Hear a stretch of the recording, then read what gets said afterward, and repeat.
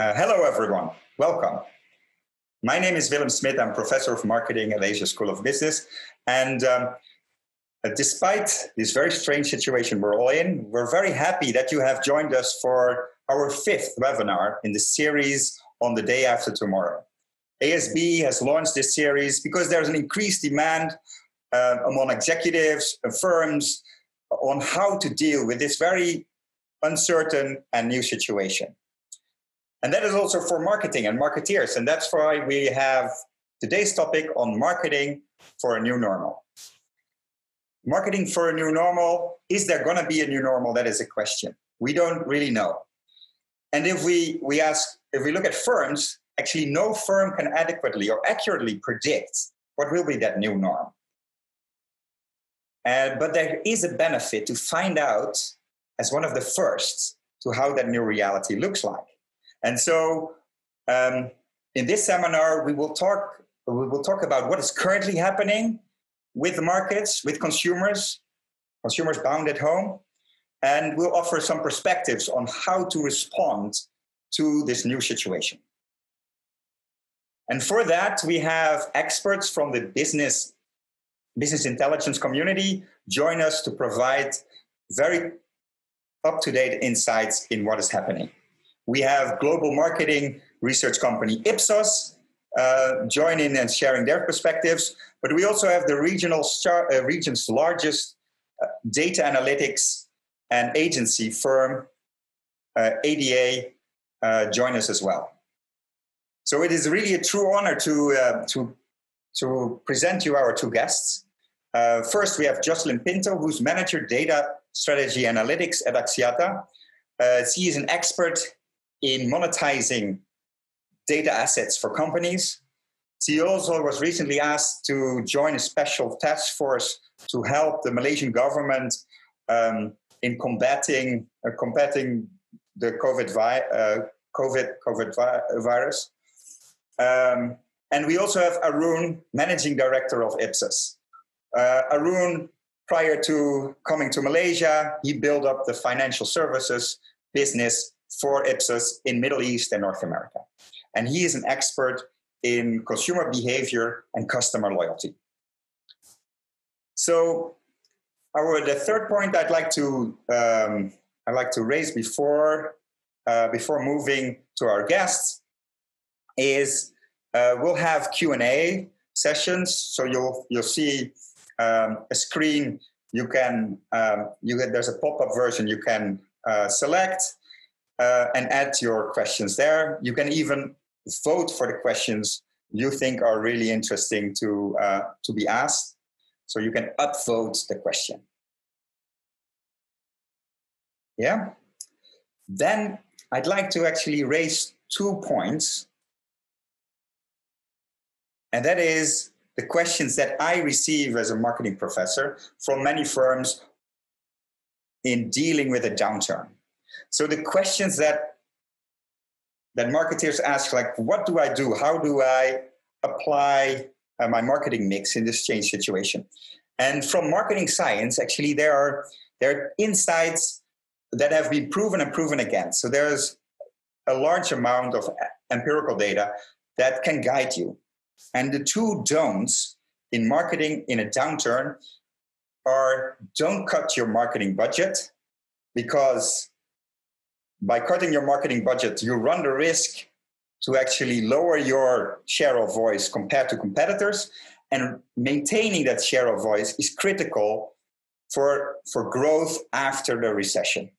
So if you are very much cutting your marketing budget, you run the risk of your brand being harmed in the long run.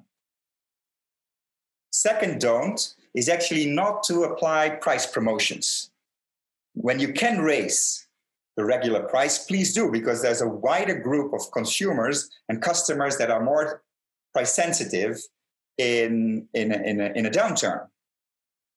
So when you can, you should do. But however, if you cannot do and your price promotion will only be temporary, you disappoint a lot of people when you need to raise back to the regional of a regular level of prices. So those are the don'ts that you should avoid in dealing with a downturn. But so what is this downturn like? And that's the second issue I'd like to bring up before giving the floor to our guests, and that is whether or not this is a normal. In the beginning, I think in March, people were expecting a kind of a V-shaped recovery. So after the downturn, there will be a quick rebound of economic activity, and it's more like a V-shape, lasting maybe 3-4 months of recession. However, now since this is since taking longer, people are getting worried whether this will be an L-shaped recession. That meaning a very slow recovery after we have hit bottom. And so there are kind of two extreme scenarios, which gives us uncertainty. But this is a very unusual type of uncertainty that we're faced today. And so let me explain why this is a kind of a different uncertainty.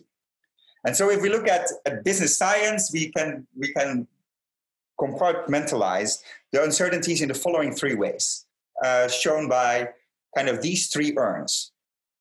The left-hand urn is a transparent urn, and when a blindfolded person would pick a ball from that urn, you can actually see what are the chances that she or he will pick up the white ball.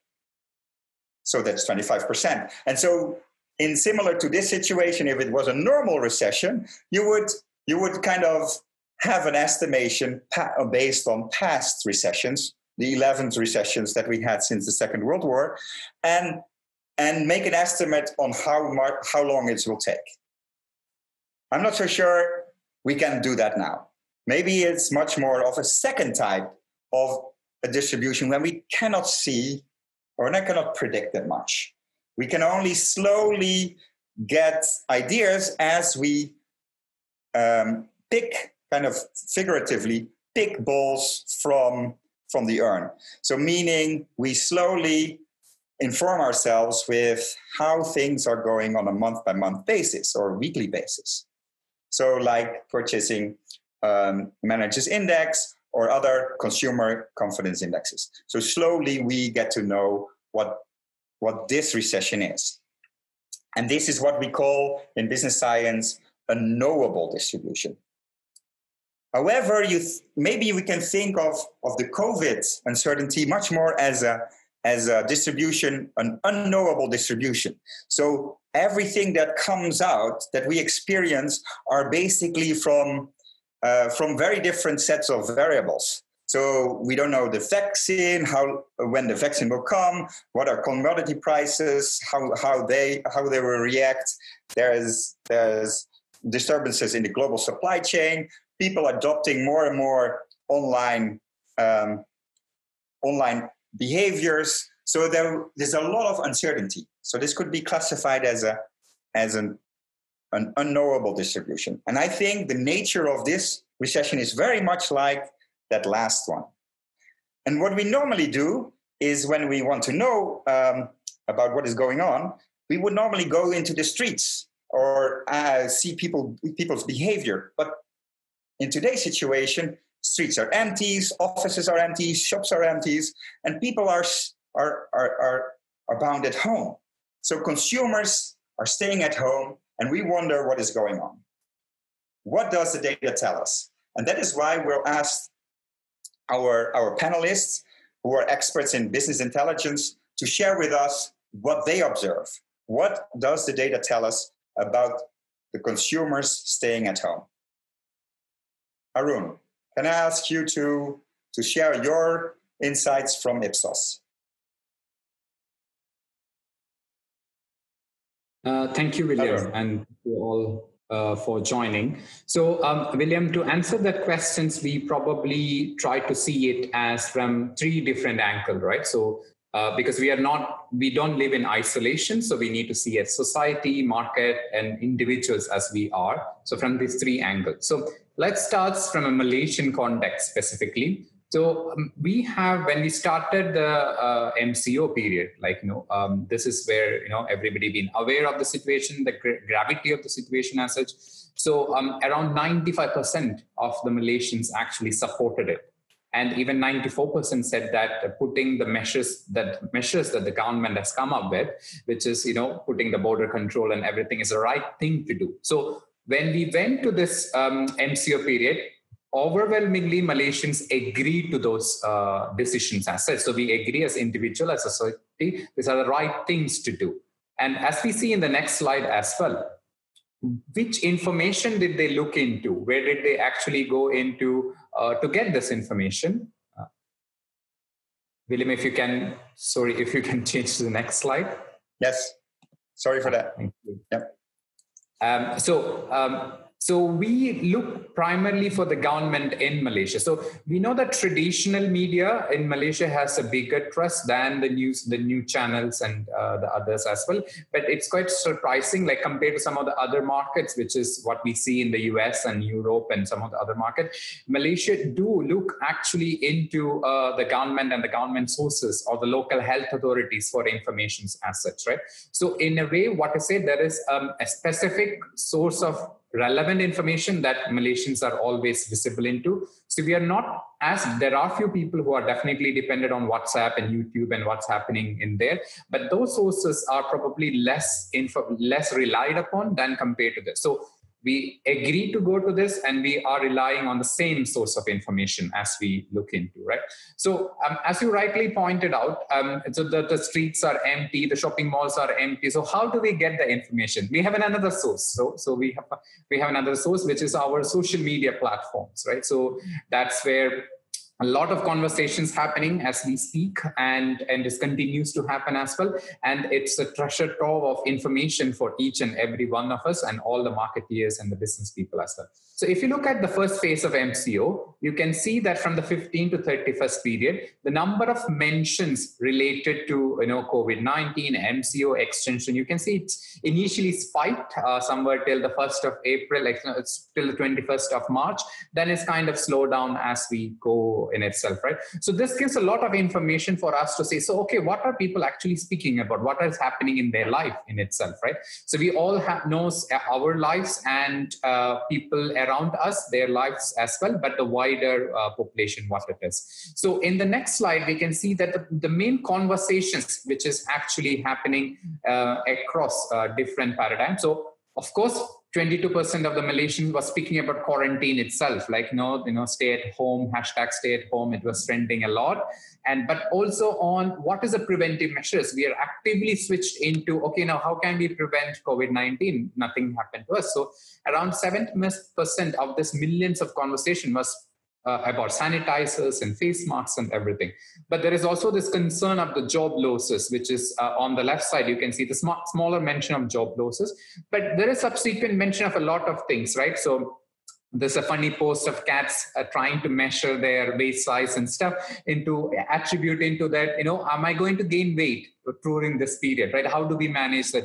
How am I going to manage my lifestyle in itself? But there is also mentions of mental health. That's also another thing that, it's a bit of a trauma to be cooped up into one place for, 24 hours a day. So it's quite a traumatic. So there's a lot of conversations happening online around these topics as well. But we also try to capture it through some of our survey, through online surveys as well. So one thing which we can clearly see is this drastic shift towards the digital and online behavior as well. So what we did is that what it used to be offline, we moved it to online to a greater extent. So Malaysians are known to be quite, addicted to social media. We spend a lot of time on our Facebook, Instagram, TikTok and all. But imagine 79% with more intensity.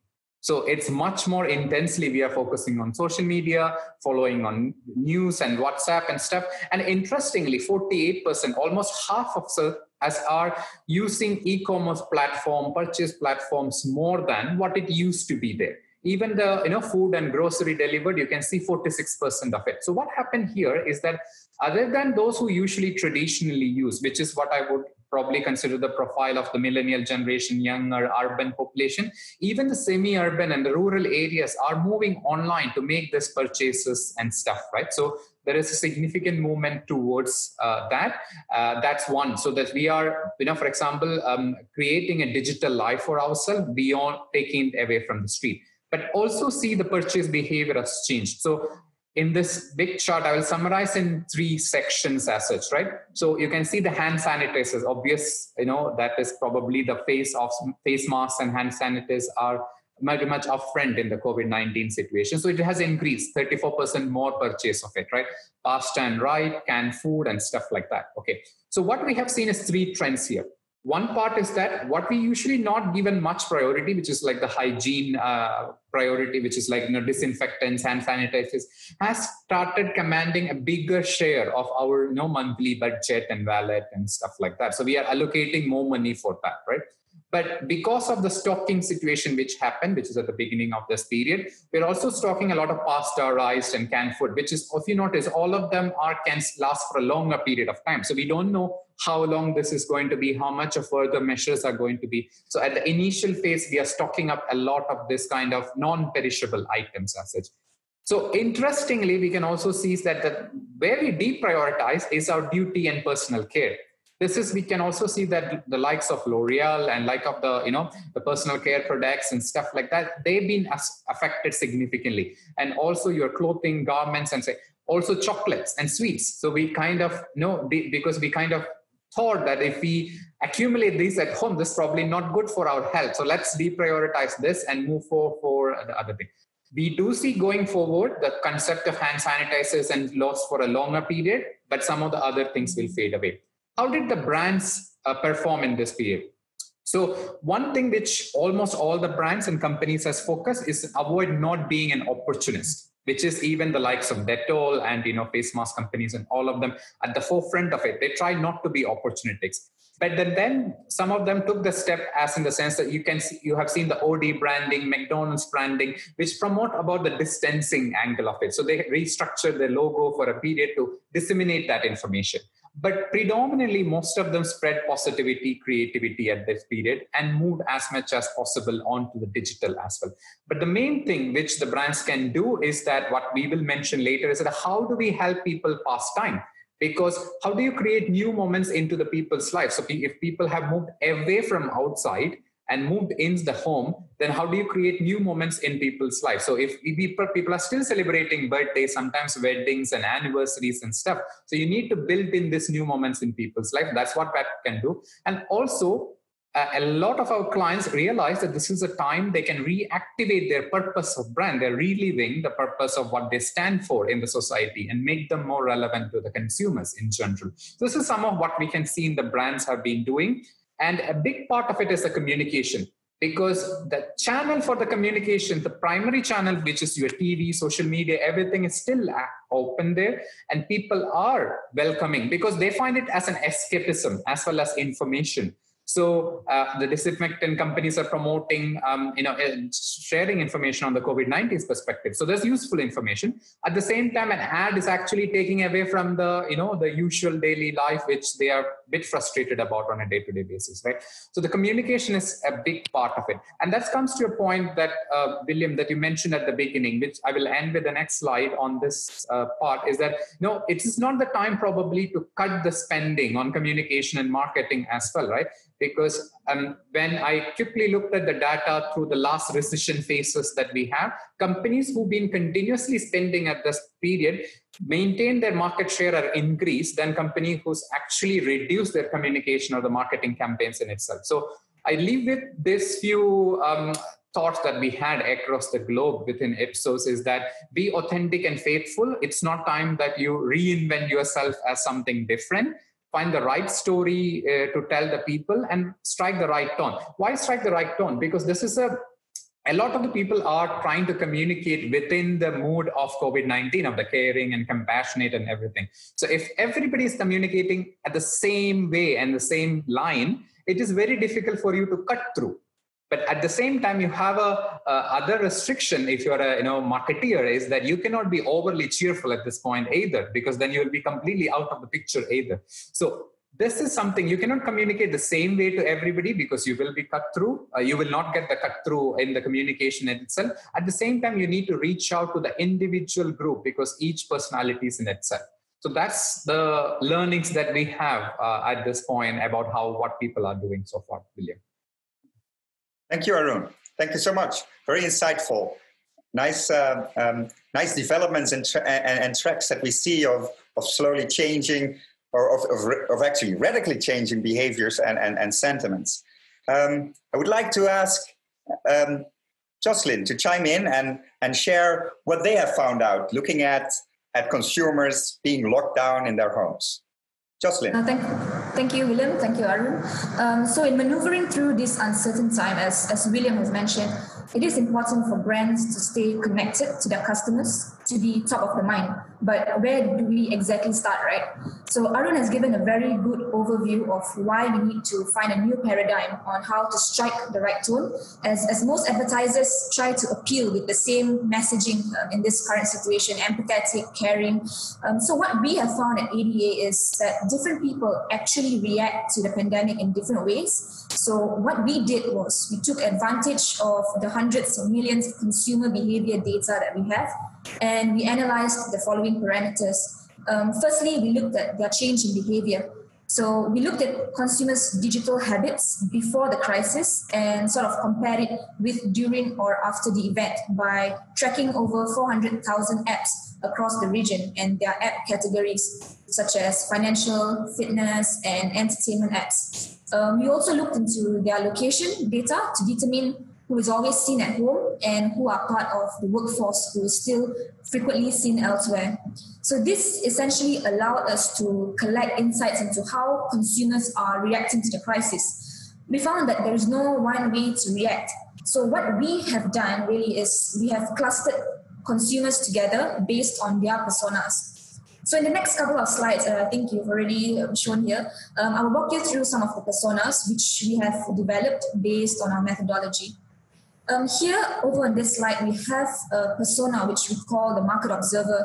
So this segment is affluent, they are seen to be at home most of the time, and they have heavy usage of financial apps.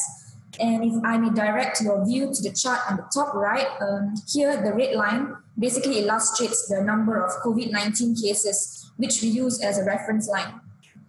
Also used as a reference here is the white dotted line, which represents the average level of app usage before the COVID pandemic. So it's at the 100% mark. And if you look at the green line, you can see that financial apps are increasingly used by this segment.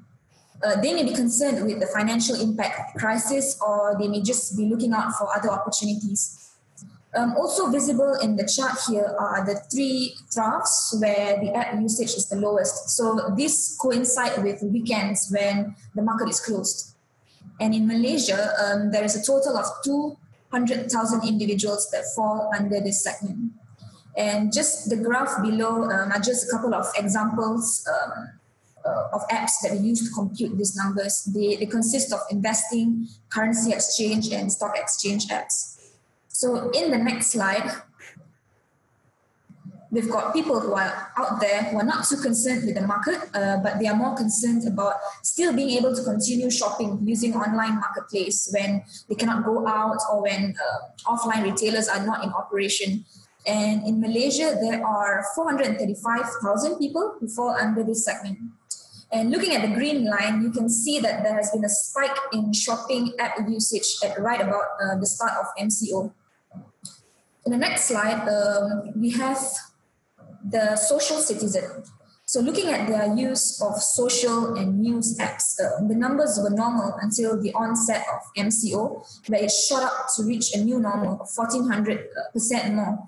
And these are concerned people who gather information from social and official news sources, and they share them back with their social circles. About 2 million individuals in Malaysia fall under this category. In total, sorry, William, if you can go to the next slide, thank you. In total, we have developed 11 personas for the Malaysian market. Sorry, William, can you go on to the next slide, please? Thank you. So yeah, we've developed 11 personas for the Malaysian market purely just by analyzing their app categories, their usage, and places they have been cited at. And if I may go through each of them briefly in the interest of time, besides 3 illustrated previously, we have the resilient one who are stuck at home, but they remain unfazed by the situation. They are just going to wait it out. We also have the bored homebody who are killing their time with entertainment, playing games, and watching movies. The next segment is the yearning traveler, or what I call the wishful thinkers, who are really thinking about their upcoming travels once the crisis is over and the border reopens. We also have the work from home professionals who are adapting to the now remote workforce, as most of us can identify with. The health and nut and the home fitness freaks are segments who are taking this lockdown opportunity to revisit their mental and physical wellness. And another mental space that we see, which is not a really great one, which is the sad and confused, who are digitally less active than before. Because let's face it, right? Many people are in fear and trepidation of the adverse economic impact brought about by this whole COVID-19 pandemic. Businesses are forced to shut and people are losing their jobs, and this takes a toll on their mental health. And lastly, we have the brave ones who are the frontliners working in essential services and continue doing so to go work on a daily basis. What these personas really highlight is the fact that people are in different mental space in current times, and this underscores the importance of brands in reaching their customers with the relevant messaging. Thank you. Thank you, Jocelyn. Very insightful. Really nice to show that people are responding differently to the lockdown situation and the spreading of and the fear for coronavirus. So, but that will not last forever. We'll have a period after COVID. So on the other side of the pandemic, when people come out of their homes, will we see a new normal? And there's wide debate around that, whether that will happen. And if you systematically analyze what people foresee, you see broadly two schools of thought. On the right-hand side, you see people professing a next new normal, a period after this period of a couple of months of forced experimentation, of online, of working at home, being with kids, developing new habits at home or in other restricted situations. You will have adopted other habits. And so it would be like what they would say, a press forward button on human history. And that's mainly shown in reports of consultants who predict a more digital, but also at the same time, a more distant future. On the other hand, there is a school of thought like, no, there will not be an actual big change. As soon as things are over, the virus has gone, there's a vaccine, people are hardwired and go back to normal. And these critics are mainly saying that the people foreseeing a new normal, they see the change they want to see. They project that idea of it will be all very different. But the left-hand side school thinks, well, people are hardwired, they will go back. So as we are ASB are very interactive in our classes, in-person classes, and we cannot do that online. We're building in ways to get feedback, to get interaction from you. So we would like to ask you the question. We would like to turn to you this question of, will there be a new normal? We'll have a vote, a polling coming out. You see it on the screen. I'll give you 30 seconds to give your view on whether there will be a new normal or not. And quite a number of votes are coming in. I'll close it in 10 seconds.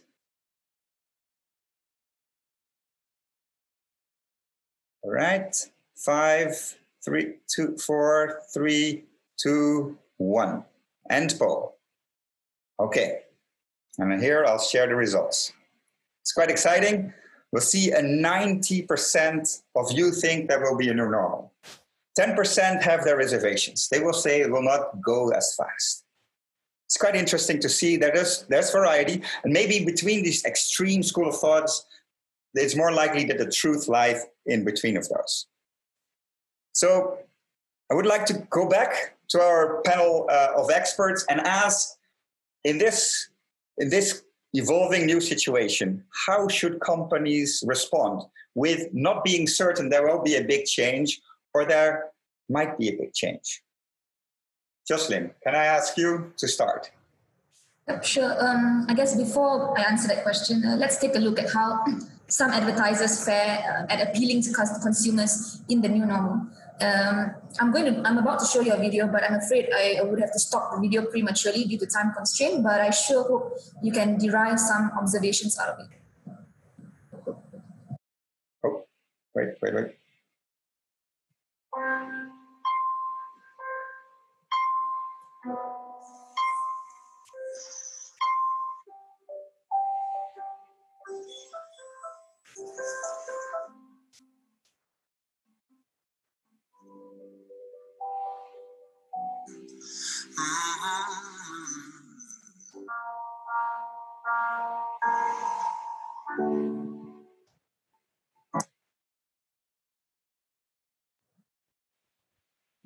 All right, so generally, I think everyone can agree that the advertisements featured in this video all sing the same tune, and frankly, not a single one invoked any unique emotion in me that would drive me to action. So what this is really is an attempt to cluster all consumers together with one singular messaging, tone, and manner. And this just goes to prove my point on the importance of catering your message to different personas. And as we have learned from ADA's COVID-19 personas, people are in different mental space and one message does not fit all. For instance, a light-hearted ad will not sit well with people who are depressed, and a somber ad would be a mismatch with people who are feeling positive. And going back to the three sample personas that I've presented previously, let's take a look at how some of these brands have appealed to each persona. For the market observer, I think DBS has done a really great job in providing economical support and measures by providing relief funds, specifically for business owners, and they have actually accelerated contact-free banking.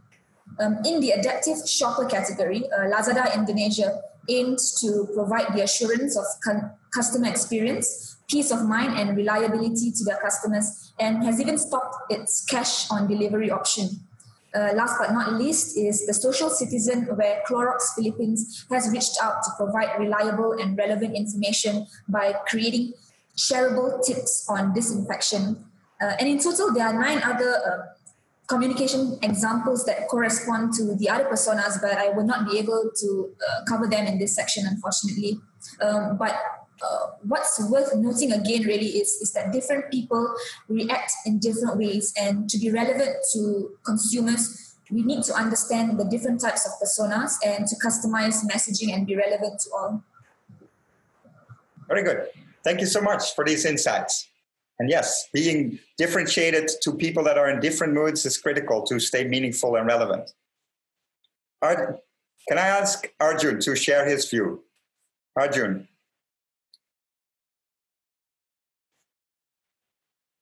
Arjun, your mic needs to be unmuted. Yes, thank you, William. So one of the benefit of being in different markets is just we can see how each market is evolving. And the sphere of the market and the main market which came out of the situation partly is China. So we have done a full degree of how people are going through, right? So we have seen that there has been different phases. So it's not just start and stop. It's not like 0 and 1 kind of a situation. So people start with what we call an uncertainty. This is predominantly mostly a pre-lockdown period in each of the countries where there's a lot of fake news. They don't know what it is. They don't know whether it is going to get here and all those kind of situations. Then they go to stage of preparation.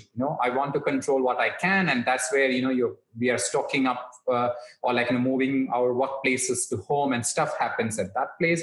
Then it's an adjustment period. Okay, this is a new reality. How do I adjust to that situation? Then over the period of it, it's okay, now I can just take a step back and relax. So that's where the acclimatization period. Then we all of us are waiting. In Malaysia, we are at that stage between acclimatization to endurance, right? Oh, I have to stand it for a bit more and all those things. And then the anticipation, this is going to open up, things are going to back to a new normal or a normal as it is, right? So it's what people are going through. And each stage has a different behavior. So when we look at uncertainty or the preparation stage, we have noticed that people, even if you're familiar with a brand, you will probably go at that stage. This is an example of association with food itself. And this is mostly coming from the social media in itself, right? So if you look at food as, the first stage of which we say the awareness stage of it, we are looking at food as an immunity booster. What can boost my immunity at this stage so that I don't get the virus as such, right? So you go for oranges, you got vitamin C, some of them take flu vaccines, though it might not fully help. They would have an excellent, it might help us a bit in a lot of different contexts in itself, right? So then the phase of stockpiling and panic buying. So that's where your pastas and rice comes into the picture. You get truckloads of toilet papers and pasta, rice and all those things. That's the stage. Then you have, so I have everything. Now I need to deal with how it is. So that's where the fridge becomes the enemy, because you go back to the fridge and start eating. So that's a quarantine snacking phase, that's the part. Then you are saying, so now I'm at this place, I have enough time. So what do I do with this? So that's what we call we have a different relationship with food itself, start cooking at home.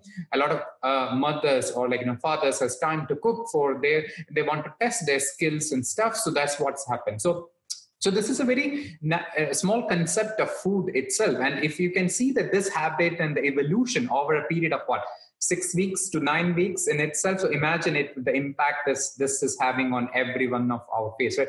And the interesting thing is that it is not constant. Not ever think it is like a 0 and 1 concept. It evolved from one stage to the other stage, and each stage we are adopting and developing new habits as it is, right? So I want to zoom into the ones which is now currently relevant to acclimatization, which is mostly that we are in itself. This is an example from China. For example, so when you are out, you just go and take coffee from any of the Starbucks and, whatever Gloria Jeans or whatever coffee shops that we have. Now, when you are at home, you have a limited options for coffee. Now you're looking for coffee machines. So there's a huge demand for coffee machines in China so that they get that variations itself, right? So that's one part. On the other side, we are experimenting. We are looking for novelty as it is. So at the early stage of what we call the awareness stage and, adjustment stage, you don't experiment. You go with the familiar stuff because I don't have the time or the chance. Now, when it comes to the acclimatization period, is that they want a bit of innovation because, can I do something? So that's where the Dalgona coffee, all of us have heard about it, right, in the social media. So looking at further. And also, if you look at Malaysia specifically, the looking for baking recipes has shoot up over that period of time because people are experimenting with food in itself, right? So in itself, a lot of people would have, picked up a new habit in itself. I know how to bake. Because after, a lot of press and I have enough time, so say. But also in the next slide, when we go to the next stage of it, which is the endurance, which is a bit of a difficult phase, right? Because you have set your things and you need to now endure through it for the next few years. And Malaysia is we all know it's the right measure to do, but even when I get, blip in my heart, when 12 days, another extension. Then 12 days, another extension. But it is the right thing to do. But this is where people go through the endurance phase. In China, we see that there's divorce rate spiking because there's a huge impact on the social aspect. In Japan, they offer separate apartment for husband and wife to go. But this is an area for the brand to leverage as well. So we have put some examples there as well. Is that how do you make it bearable for people? And the brands can make a lot of it, right? For example, specifically, you can engage the kids in there is a L'Oreal, which we heard in China, has come up with a new, testing online. So you can upload your pictures or you can see yourself and then you can try out and stuff. So this is a way of engaging. And I think people at this stage is looking for an escapism from their day-to-day life. And whatever that they can engage beyond, the Netflix and TV and stuff, they will do. And the brand should be able to capitalize on this part of it as well. So, Willem, if you can go to the next slide, which is going to be this is the anticipation phase of it, right? So, in Malaysia, when we did the first wave of survey, they were reasonably realistic to say 68% of the Malaysians says that by June, things will be normal. You can see that the Asians are much more positive when it comes to this compared to the rest of the world in the likes of Japan or Germany and the UK and US as well. So 68% of Malaysians are thinking that things will be back to the normal by the time we reach June in itself, right? But as marketers and the business people, we know that is not good. There is no 0 to 1 switch state in itself. What we understand is that if not not. We are looking for more volatility, where the brands and the consumers are expected to be more agile. So till we find a vaccine or a proper cure, or whether the virus completely vanishes from the face of Earth, we will be in a situation which is not something that we want, but the governments will be in a situation so lock down some part of the countries, right? Or say for example, retail stores are out, but the shopping malls are open, or some businesses are open. So this is going to be the mix and match. Look at Singapore as a country, as an example. They went, then they came back. So that's going to be the situation. So it's a lot of volatility, though the general sentiment has been positive in Asia of, the economy will recover quite significantly after this phase. And if you look at the Malaysia data at the next slide on it, so we always ask, IPSOS does a regular survey, and we always ask this question, whether the country is in the right direction. And I'm assuming that, our Ministry of Health and others have got a tremendous amount of job to put it back to the right direction. So if you look at in February, 46% of the Malaysia were thinking it is in the right direction. That means the 54% were thinking it is on the wrong track, right? In March, it has dropped to 35%. But if you look at April, it has almost bounced back to 66%. So this is the amount of optimism which is in the country in itself. Okay, the infection rates are coming down. Then things are getting back to normal, let's say. And another chart is that our country's economic sentiment has been going down for months on months, right? Now, for example, we've been tracking over the years as well.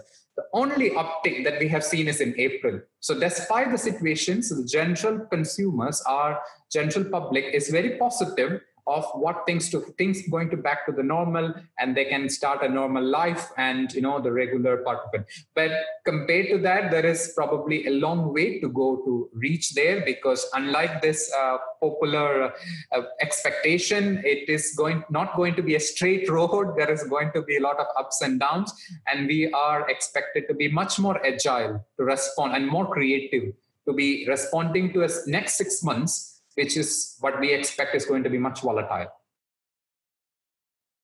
Very good. Thank you, Arun. Thank you, William.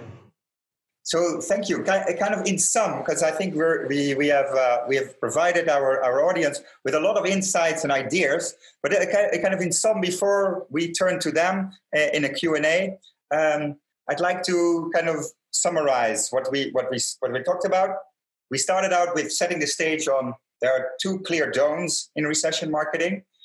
Then the idea of we're talking about a different uncertainty, a different recession. And so to uncover what is this new uncertainty is, it's important to stay connected and to keep the finger on the pulse. Not maybe through regular channels of information gathering, but now with online data, we can do a lot. And polling on a distance, or maybe all other creative forms of collecting customer intelligence. So through that, you showed great examples of actually there's a discovery of new moments to connect, because people are now in a very different situation and they're exploring, doing new habits and new behaviors. So that gives opportunities for brands. ADA showed us that there are actually different personalities, different types of responses from different segments in society. And so they developed the COVID-19 personas. Then ideas for companies to respond. You very much recommend customizing your communications and maybe other variables in the marketing mix to the COVID-19 persona. And so to stay relevant to their specific individual situation. IPSOS then gives us further insight in kind of in the phases that people will go through, and recommends to anticipate the different phases that lockdown consumers have or will experience following the example that they had from China. All right. Thank you. Can I ask panel to, so I'll ask the panel now to take a couple of questions. I'm mindful of the time. It's 44 minutes. We're supposed to close at 45. If you would like to leave, you're welcome to. If you want to stay on for a couple of our questions, I think we'll answer 4 or 5 questions online. we can take the ones that are in our chat. We can also answer those specifically with email if you've left your name. All right. So for our first question, I would like to, that we got earlier, I would like to ask Jocelyn to talk about the interplay that there are in within the personas. Is one person, one specific persona? So yeah, absolutely. There can be multiple personas, as you probably have already identified yourself with one or two other personas. So humans are essentially multifaceted at the end of the day, right? We are interested in a variety of things, some of which we have more inclination towards and others not as much.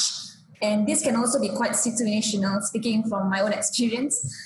So I think that's why advertisers should communicate to the different sides of facade of the consumers to reach and connect at the right moment. And I think just to note a point as well, there are other personas that you can develop out of this. For instance, by overlaying segments on top of personas. And by segment, I mean categorizing people by their affluence, or even tapping into first-party data to get to tie back to your point of sale data or even footfall data to create the segments. So this would create a more comprehensive lens to view your customers. Yeah. Okay, very good. Thank you. Thank you so much. Then I see in the questions that we receive through different channels, also a question specifically for the financial service sector. And since Arun is an expert in the financial services, would you give specific recommendations for the service sector and maybe the market observer persona that ADA was mentioning about? Yeah, thank you, William. So what we know is that one of the areas that we mentioned about food, the other area that people generally looking at is the financial services itself, the financing. So from a consumer perspective or an individual perspective, how do I manage my money or how do I manage my savings, right?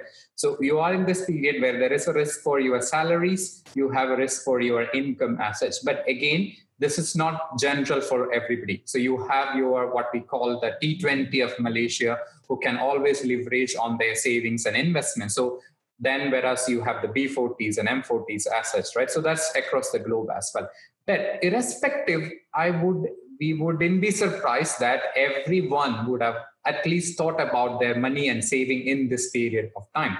So what happens is that some of them has more time to think about it. That's another fact. So you might think about it, but this is a time and you probably want to take some actions around it. So this happens from this two angle to it. So how do I make sure that I have enough savings to support me through this crisis? That's one part of it. So we do see there is, to those who have regular income, or their salaries or incomes are not affected, they are saving more monies in their bank accounts, right?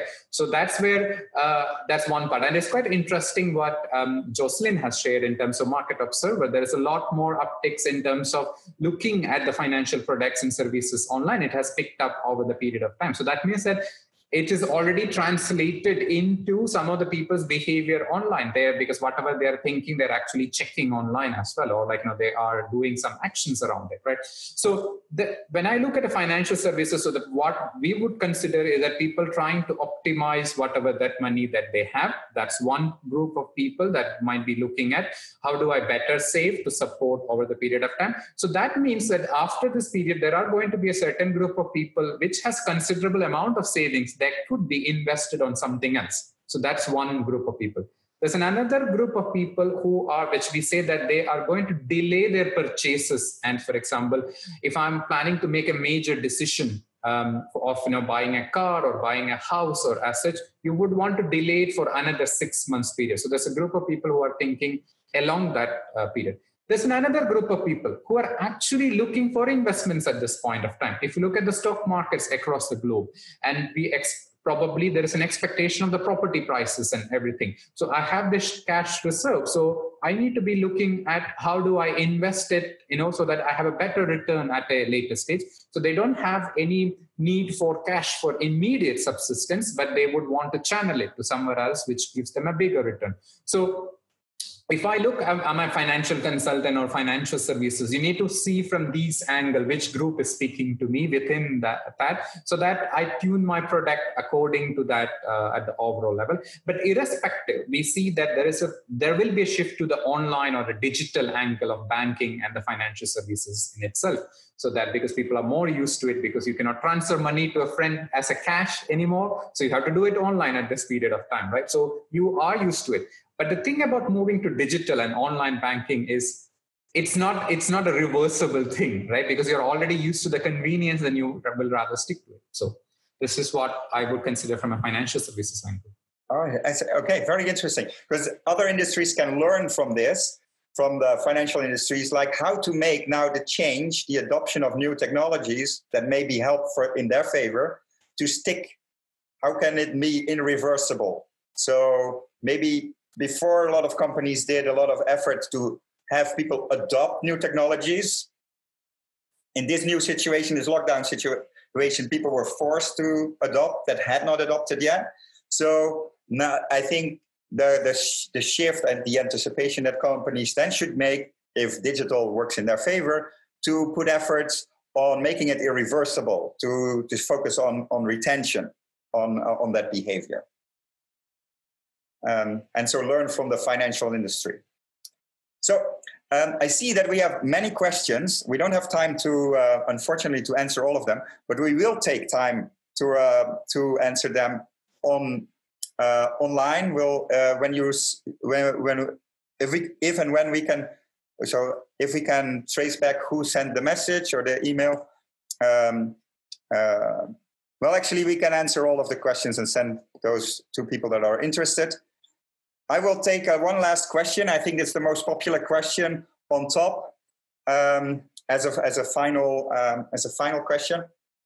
That question is: AirAsia did not follow the don't cut price rule. That is number 2. So why was it successful? So in that sense, I think that